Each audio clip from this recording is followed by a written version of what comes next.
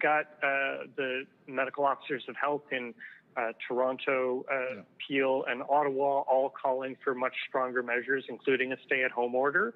And there's a report that the Public Health Measures Table actually recommended a stay-at-home order.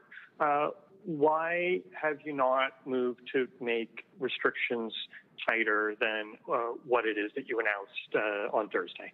Well, Mike, this is moving day by day, by hour. I think we made a massive move last week by basically shutting down the entire province. That was huge, shutting down thousands and thousands of business that I hate doing. But we're going to have further restrictions moving forward very, very quickly. And again, we have to focus on where we see the problem. 3 regions, York, Peel, and Toronto, represent 60% of the COVID cases.